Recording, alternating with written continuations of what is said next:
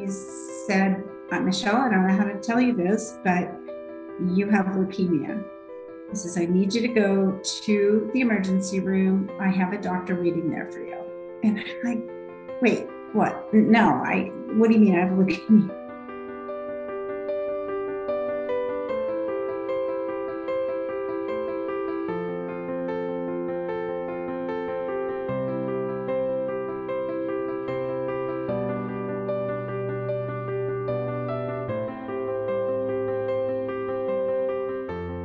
I was winded and I was tired and I kept asking what the elevation was and I didn't understand why I couldn't breathe and why was I so tired.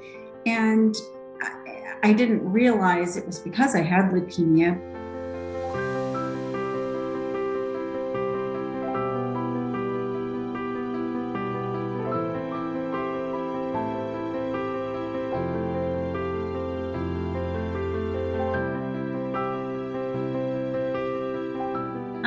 Well, I'm a wife, a mother, a grandmother. I love all of those roles. Love my kids, love my grandkids. We like to travel. Let's see, my husband and I have hobbies. We dance. We do kind of like ballroom, country, two-step, waltz, cha-cha. As a matter of fact, I was dancing 2 weeks before I was diagnosed with leukemia and just dragging my butt. But yeah, so just love to enjoy life and love my family and my friends, and helping other CML patients is another passion of mine. I write, I knit, I crochet. Well, thank you for sharing that, Michelle. So I think the first thing is to rewind all the way back to 2010, 2011, when you first started feeling things were a little strange. Can you just give us a short summary of what you were feeling and what got you to finally go to the doctor to say, I need to check this out? Well, honestly, I had probably every symptom of leukemia, and I explained away every single one. Like I mentioned before, I was dancing in Nashville at the world competition in January, and I was winded and I was tired and I kept asking what the elevation was and I didn't understand why I couldn't breathe and why was I so tired. And I didn't realize it was because I had leukemia, but that was a symptom, and I just assumed it was because we had worked so hard to get there. So I had that. I had bruising, but I thought, oh, you're clumsy. Stop running into things. But I had these massive bruises. Didn't think anything of it. I had spots, kind of like a rash all over my body. And I, once again, checked for bed bugs, washed the sheets, changed my laundry soap. I did all these things. So every single symptom that I had, while it was a symptom of leukemia, it just seemed like it was like a common thing that could be happening. The night sweats, that kind of got me a little concerned because it was literally would wake up soaking wet. And I'm like, I had already, been through that time in life. And I'm like, well, maybe my hormones are wacky, but just night sweats, profuse sweating.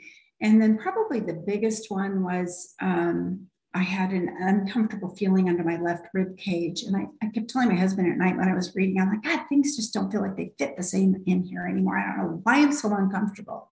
So all of those things. And so I began to get a little concerned and still didn't really think something was wrong. And I went and I had an eye appointment for glasses, and my optometrist started asking me these questions. He was like, do you have high blood pressure? No, I have low blood pressure. Do you have anemia? No. What's wrong? Why are you asking me these questions? And basically he said that there were capillaries that had burst inside my eyes. So he was concerned. I'm like, well, what does that mean? Am I going to go blind? He's like, no, you're not going to go blind. And he says, I don't think, but you should have it checked out. So that was just another one of those things. So I got through the competition. I got home and I had an appointment with my regular checkup with my gynecological hematologist. Years before, I had had borderline ovarian tumors. So in the back of my mind, I was kind of thinking that maybe this uncomfortable feeling in my abdomen might have been those tumors coming back. They've always said they could grow back. So that is where my mind went. So I went and I told him and I explained all of these symptoms. And he's like, well, let's do some blood work and do a CT scan tomorrow. That's how it That's started. how it all began. Yeah, right. So you had these 2 appointments that were routine, but you're thinking, well, gosh, with all the symptoms, now it's adding up to maybe this ovarian, almost tumors situation that you had before. Right. Okay. So talk to us about what happened after that. I know it was kind of quick. It was February of 2011. And then it was like one day right after the other. You ended up in the hospital. Mm-hmm. It absolutely was. So I ran across the hall and I got blood work. It was 5:00. It was actually after 5:00. I got in the elevator. It's kind of a funny story. This doctor gets in behind me, takes one look at me and says, "You okay?" And I'm like, "Yeah, I'm fine." And he's like, "Are you sure you're okay?" And I'm like, "Yes, I'm fine." And I'm thinking to myself, what do you mean? Do I not look okay? That is what I'm thinking. So he gets out, I get out, I go home, go to my parents' house, spend the night. I get up in the morning, the phone rings at 8 a.m. and it's my oncologist. And he said, "Michele, I don't know how to tell you this, but you have leukemia." He says, "I need you to go to the emergency room. I have a doctor waiting there for you." And I'm like, "Wait, what? No, what do you mean I have leukemia?" It was so far removed, so shocking. I just was, and I was in the bathroom actually brushing my teeth. So I'm standing there looking in the mirror with the phone in my hands going, "You're looking at," and I'm like, "How do you know?" That was my first question. "How do you know?" He said, "Your white count is high." And I'm like, "How high?" He said, "Astronomically high." And I said, "What does that mean?" He says, "Your white count's over 385,000. Normal is 4 to 10. I need you to go straight to the emergency room." And so I'm like, "Well, can I drive myself there?" And he said, "I really would like you to get a ride. We're afraid your brain's going to start to bleed." About this time, I'm thinking to myself, yeah, better get dressed and you better just go. So I went and asked my dad to give me a ride to the hospital. I'm like, apparently I have leukemia. And I got there and they were waiting for me and they put me right into the ER, and I'm in there for about an hour. They ran some blood work and the curtain opens up. Who's standing there? With that doctor from the elevator. And I said, "It's you." And he said, "It's you." He says, "I didn't think you looked okay." And I said, "What was it about me?" And apparently he said I was very pale and just looked sick. It was just so crazy. And of course, at that time, I didn't know I didn't know there were I didn't know there were many different types of leukemia. I knew nothing about leukemia. I knew it was a blood cancer, and that was it. This was 10, 11 years ago. And I didn't have a smartphone. I didn't have an iPad. I didn't have a laptop. I had nothing. So I kept bugging the nurses to put in leukemia. I'm like, "I know you can print this stuff off for me." And fortunately, I was right across from their little station there, and they just kept printing off information for me for leukemia. And I started reading all this stuff and thinking, what do I do? What do I do? Am I going to live? Am I going to die? What next? Thank you for that. That's the summary of, I think, the few questions that go through all of our heads once we get a diagnosis of cancer, right? Can you bring us back before I move on to all the things that had to happen after? I mean, you were brushing your teeth, you get a phone call, you have leukemia. You have to rush to the hospital. You're told your brain might bleed. I mean, all these things. At what point did it really hit you? I mean, where you could really sit and process the emotion. So you knew what you had to do, but when did it actually hit you emotionally? And can you bring us back to that time? It probably wasn't until I actually was in my room and left alone. You just look in the mirror and you just kind of go, "I have cancer. I have leukemia." I probably did that. I probably still do that, to be perfectly honest with you. And it probably wasn't until I had to tell my children and make that phone call that it really, the gravity of the situation actually hit me, because at first it was just, what do I need to do? I mean, what do I need to do? Okay, this is where we are. This is what I have. Now I need to fix this. Right. we're women, right? We fix things, Right. right? No, no. So it was like, what do we do? Where do I go? How do you know what's next? And so you kind of stay on autopilot for a while. But as the tests, as they do the bone marrow biopsy and the different tests, and they get the complete diagnosis of what type of leukemia and all of that, and you're starting to feel really sick. And it's in those wee hours of the morning when nobody else is around that I think the gravity of the situation actually hits you. Michele, Yeah. thank you so much for that. As you alluded to just now, there were a series of tests that had to be done before they could determine what kind of leukemia you were dealing with. And so if I could summarize, I mean, there was a lot of different blood work happening, of course. Yes. You also had the bone marrow biopsy. That was, a big part of for blood cancers in general. It's a big part of the process. We don't have to go too in the weeds, but if you were to help give some guidance to people who are about to go through a bone marrow biopsy or wondering about it, what would you say? I would say under no circumstances let them do it without sedation. My first one was without sedation. I balked a little, not loud enough. So it was, in my opinion, for me, I have really hard bones, pretty brutal. So I would say use sedation. My second bone marrow biopsy, my doctor was like, of course, we'll lightly sedate you, because he felt it was barbaric to do it otherwise. So that would be your tip. Strongest, yeah. Your strongest recommendation. Yeah, because it's not fun. Yeah, no, it's not fun for sure. And I love that already in a couple different points. So early in this experience of yours, you've got these moments of self-advocacy. The first one was telling the nurses, I need you to print the information for me now. The second one that strikes me is this one, right? Saying, hey, everyone, ask for sedation. They will let you know what the limit is, but they won't, sometimes they don't ask you or whatever. And if you have that pain threshold, you have, go for it.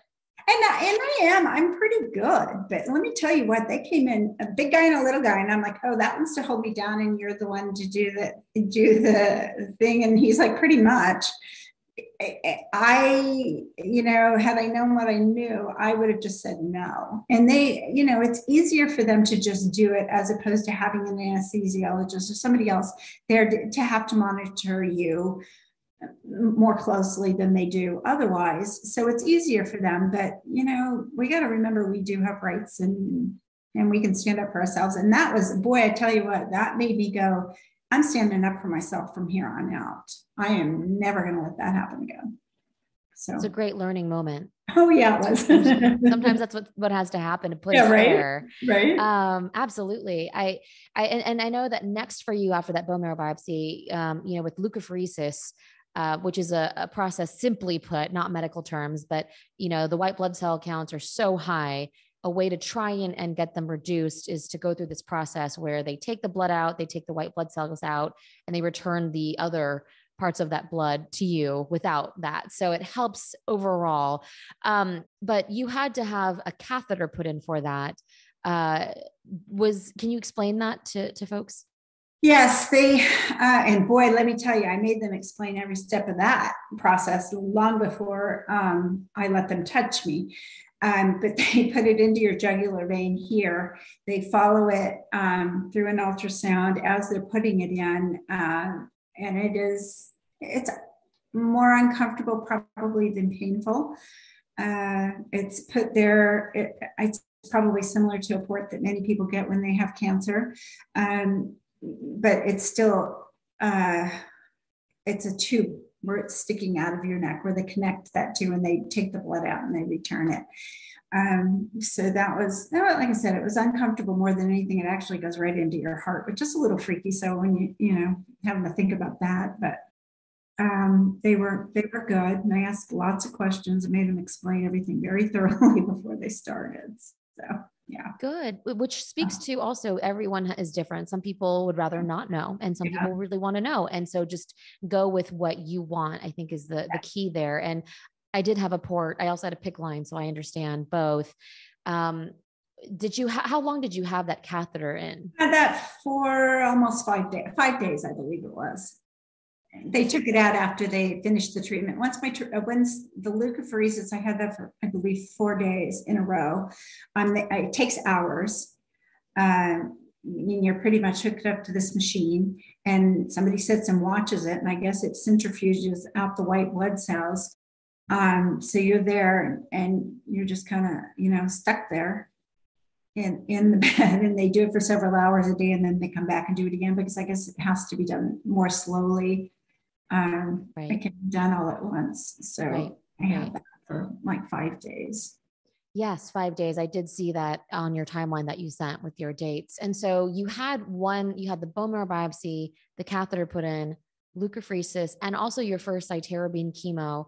Yes. Right before the days is February 10th, the day before that you actually got the official CML diagnosis. Can you talk about when the doctor finally did come to you and say, here's what you have, what that conversation was like, and what, I don't know, did anything change for you now that you knew exactly which leukemia?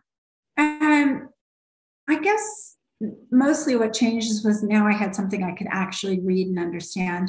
I knew exactly, instead of it being vague leukemia, I knew it was this type of leukemia. So I researched that. At that point, my husband had come over to Palm Springs, brought my computer.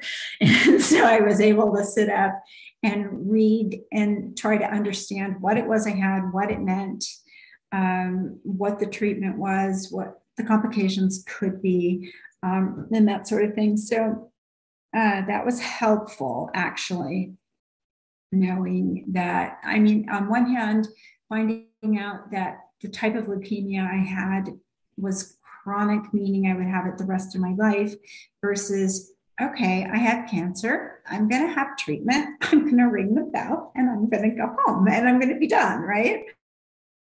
So it's a little daunting thinking you're going to have cancer the rest of your life. And some people will refer to it as good cancer. I don't think any cancer is good. I'm like, fine, you think it's so right, you take it. I'll just not have it. But they don't realize the gravity of it, and as time goes by, you'll see people 5 years later, and they're like, oh, you're doing something, blah, blah, blah. And you're like, well, I still have leukemia. And they're like, what? And they're confused because cancer is not supposed to last forever. So that was a little bit of a hard pill to swallow. Forever's a long time. You hope it's a long time anyway. That's right. But I really appreciate you highlighting this, because that's right. You can have an acute leukemia, which is what you described as the sort of, hopefully one and done, but it's aggressive. There's then aggressive treatment, and then hopefully you can ring the bell. That was more representative of the kind of, I had non-Hodgkin lymphoma, but that was more representative of that. Whereas you have chronic leukemia. And as you said, it's like dealing with a chronic illness, is how people talk about it. And I also appreciate you bringing up the whole good cancer thing, because we hear that a number of times for various kinds of cancers and subtypes and situations. And let's just get that clear. There is no good cancer. Yeah.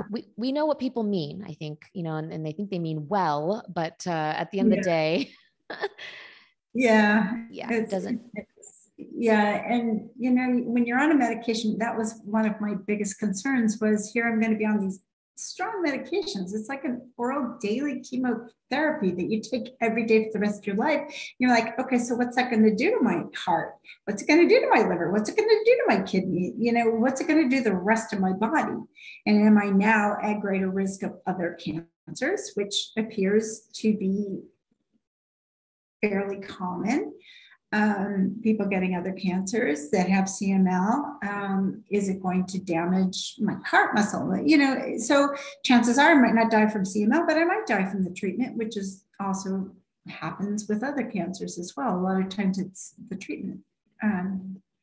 That's what, I think, what you're pointing out too, is just that there are so many different factors and questions that enter the mind. Yeah. And so going back to the actual treatment, you got the official CML diagnosis. How did your, and at this point, it's a hematologist oncologist at this, hospital in Palm Springs, so not a huge academic center or anything like that.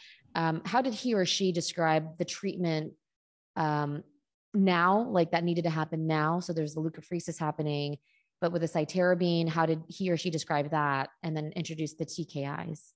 He basically said that he was using the leukapheresis and the cytarabine to bring down the white cell count quickly. There was concern that there is what the third stage of CML is called blast crisis, which in many cases in the past, it meant 100% a bone marrow transplant.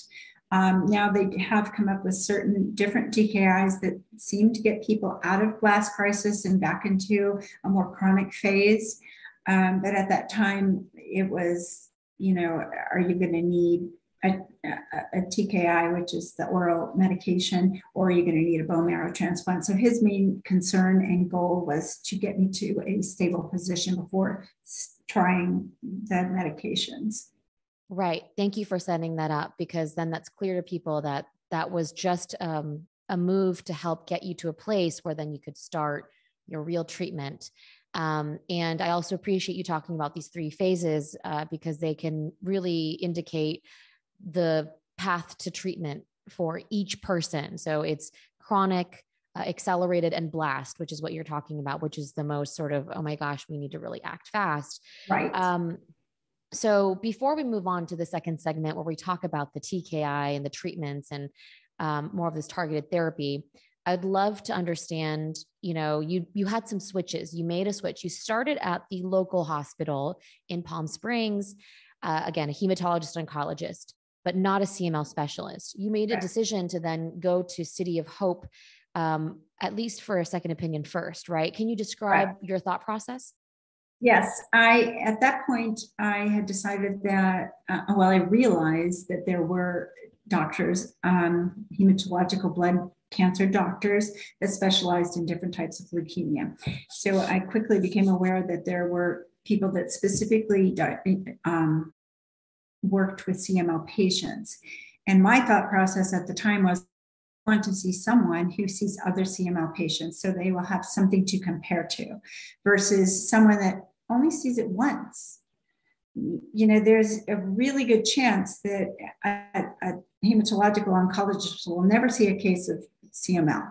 At the time, there were, I think, 10,000 people living with CML was all. It was rare because 10 years prior to that, people died quickly. So now we have a much larger community, I think maybe 100,000 people. So it's a rare cancer. So I knew that. So I called City of Hope and I found that, yes, they had CML specialists. So I made an appointment there, which was closer to home. I was living in the LA area.